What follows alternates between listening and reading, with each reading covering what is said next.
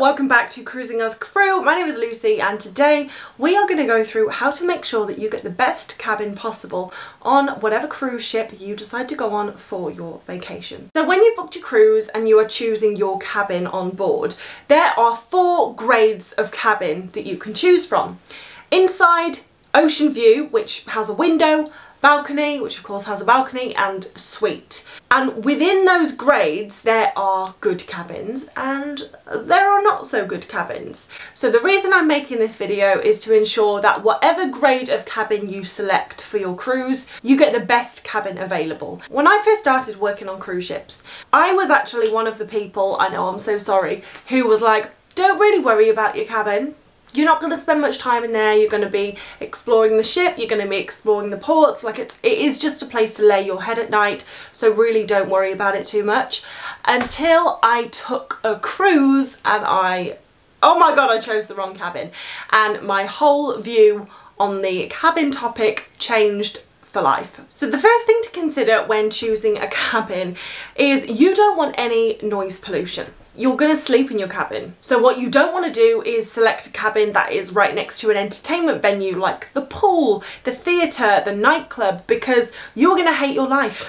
So the best thing to do to avoid this is when you select your cabin, you want to make sure that there are cabins next door on both sides, preferably above and below you, and even better if they're opposite you as well. So you have cabins surrounding you on all sides. Yes, of course, there is a chance that you're going to get a noisy neighbour, but a noisy neighbour isn't going to even compare to being situated by the nightclub. The second thing to consider when you are choosing your cabin on your cruise, if you are worried about motion sickness, then it is imperative that you book a cabin in the middle of the ship. This is because when the ship moves, this isn't awful, but when the ship moves, the middle of the ship moves the least. It's also going to help the lower down you are. So if you are in midship deck 6, that is going to be better than if you are on midship deck 14. Again, the lower you are, the closer you are to the water, so the less you feel it, whereas the higher you get, the more the ship sways. So you want to be on midship on one of the lower decks if you are worried about motion sickness. And contrary to a lot of people's belief, you actually want to have a window or a balcony. You do not want to be in an inside cabin if you get seasick, because being able to see the horizon and just that straight line helps with seasickness. There's a lot of other things that help with seasickness, which I've put into many other videos, but you do want a window or a balcony so that you can see the horizon. You want to be in the middle of the ship and you want to be on a lower deck. The other good thing about selecting a cabin that is in midship is you're going to be equal distance away from all the facilities, because there's nothing worse than if you go on a cruise ship and most of the restaurants and the entertainment is at the front of the ship and your cabin is all the way at the back, or vice versa. So at least if you have a cabin in the middle of the ship, you know that you're kind of equal distance away from everything. Something I've always found strange is that if you are booking a suite, the suites usually tend to be at the front or the back of the ship, which is wonderful for like the views and everything. However, if you get seasick, I would urge you to just choose a balcony cabin in the centre of the ship, and you're going to enjoy your cruise a hell of a lot more. So those are some things that you can do to ensure you get the best cabins on offer within whatever grade you choose. But what are some things that you need to do to avoid getting the worst cabins within whatever grade you've chosen? So when you are selecting your cabin, you will most likely have a deck plan to look at. If you don't have a deck plan to look at, you can just go on Cruise Mapper or even Google your cruise ship's deck plan, and there will be one on Google Images. Take a look at the deck plan and see where the cabins are situated. Because you might be thinking, okay, well, we'll go on a cabin that is on deck 6 midship for the motion sickness, but actually if you look at your cruise ship's deck plans, you might find that on deck 6 midship there is a casino. There was on Virgin, deck 6 midship, the casino was there. You don't want to be by the casino because it is going to be noisy. So if that is the case, maybe it would be better to stay on deck 5 midship or even deck 8 midship. Yes, it's higher, so you're going to feel a little bit more motion. However, I think that's worth it to not get the noise. Also, a top tip is look out for crew areas on that deck plan. You don't want to be in a cabin next to crew areas. Crew areas are not carpeted, which means that noise reverberates through and you basically hear everything. And also there is like 24-hour food service that, you know, the crew offer, and many other 24-hour services that crew members offer. So they're going to be coming in and out of crew areas all the time. Definitely during the day, but at night as well. So if you select a cabin that is right next to a major crew door, that might be just as noisy as if you were next to the nightclub. So really do stay away from choosing a cabin that's anywhere near a crew area. On most cruise ships, crew cabins are on the lower decks of the ship, at the front and the back of the ship. This is because it's basically the worst place to stay. So of course they're going to put the crew members there over the paying passengers, quite rightly. But my point is, if the crew are staying at the front and the back of the ship on the lower decks, maybe don't stay at the front and the back of the ship on the lower decks if you can help it.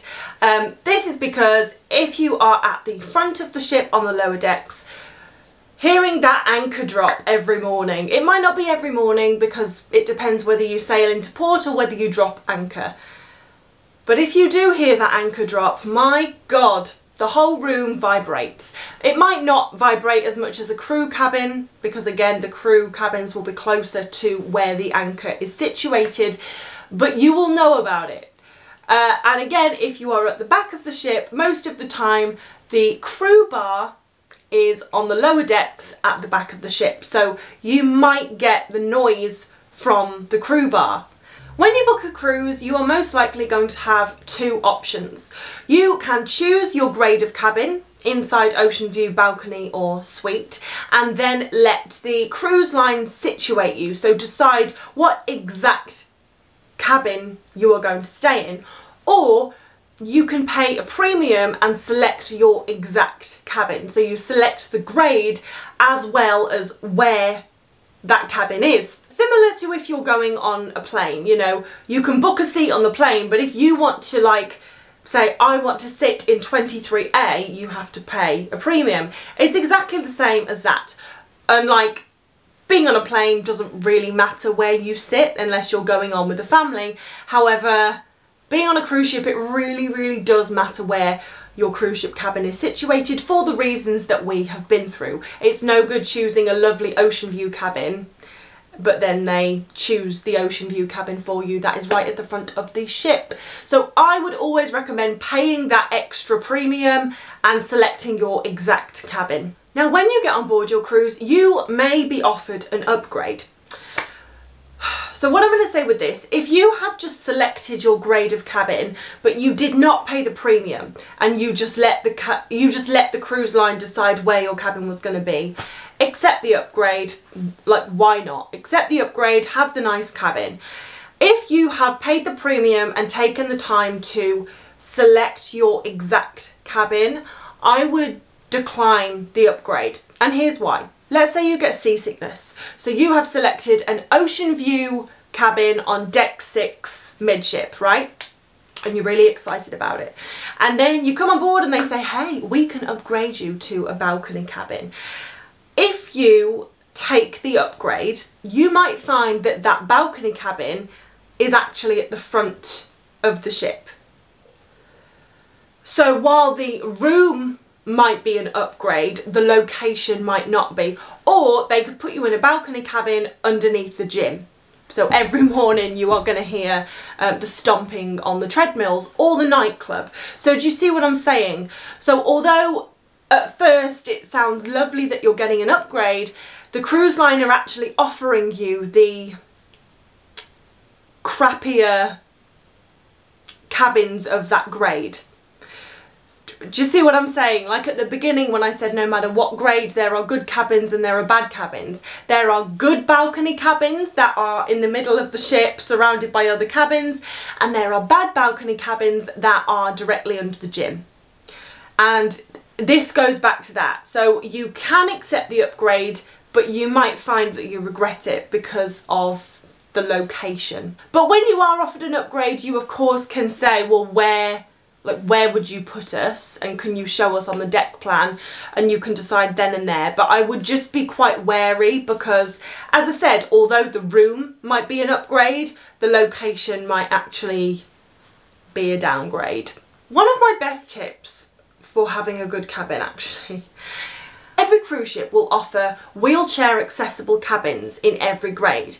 Inside, ocean view, balcony and suite. Oh well, I mean not suite, because suites will be big enough anyway, but there will be accessible cabins within like the lower grades of the cabins. So of course, once you are on board, all the cabins are booked up. Like, everyone who's going to come has come. So I would actually ask the question if there is an accessible cabin available.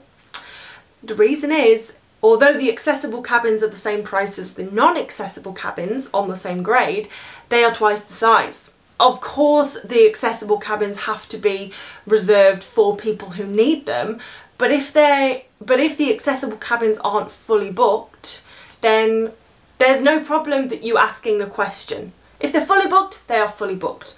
But if they're not, and they're going to go unused, you may as well be in a cabin of the same grade that is twice the size. You see what I'm saying? Like, it's quite incredible actually how much bigger accessible cabins are than just the regular cabins. Understandably, but you know what I mean. So try it, give it a go. But anyway, those are my top tips on how to make sure you get the best cabin possible, no matter what grade you choose. If you are going on a cruise, which I assume you are, and that's why you've clicked on this, I really hope you have a great time. And thank you for watching, and I really hope this video helps. And if you do anything that I mentioned in this video and it works for you, then let me know, and I'll see you in the next video, guys. Bye.